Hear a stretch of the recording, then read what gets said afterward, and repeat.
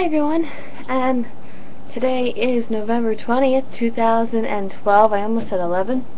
And here, I have this day in history. On November 20th, 1945, 24 Nazi leaders were on trial before an international war crimes tribunal in Nuremberg, Germany.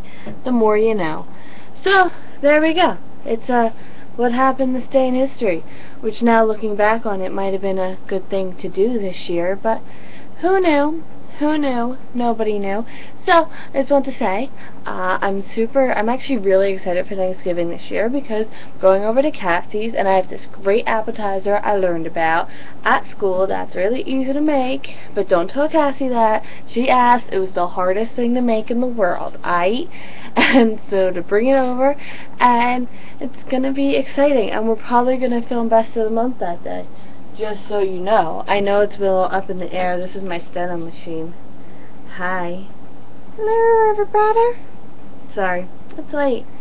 So I just thought I'd bring you into the mix. Hi. Hello. Yeah, this is good. It looks like it has teeth. Like, is that just me? If you follow me on Instagram, you've seen this a lot. I eat, like, a lot.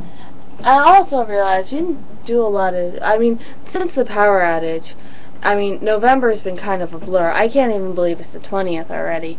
Like, I didn't have power the first 6 days of November, but it feels like November just started for me. I don't know. It's still a mess here in Jersey and New York.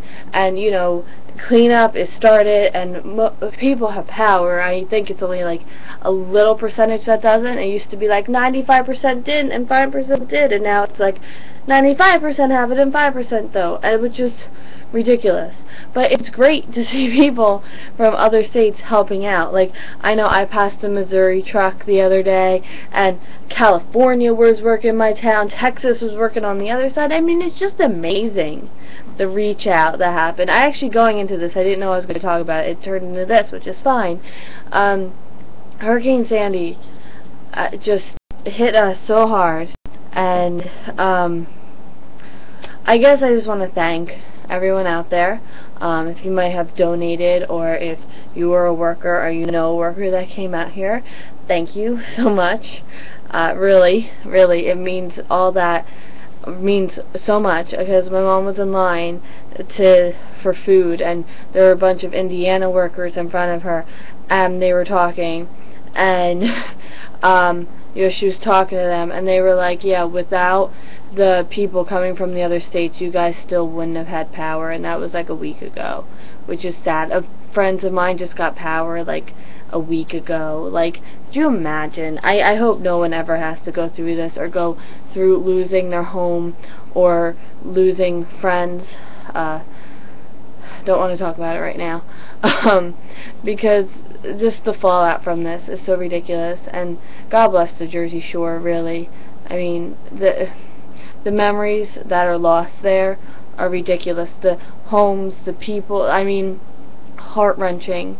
For anyone in this country, I could imagine. Just for me, those are places I went all the time, and now not there, and people live there, and it's just so heart-wrenching. And I've done a little bit of my part.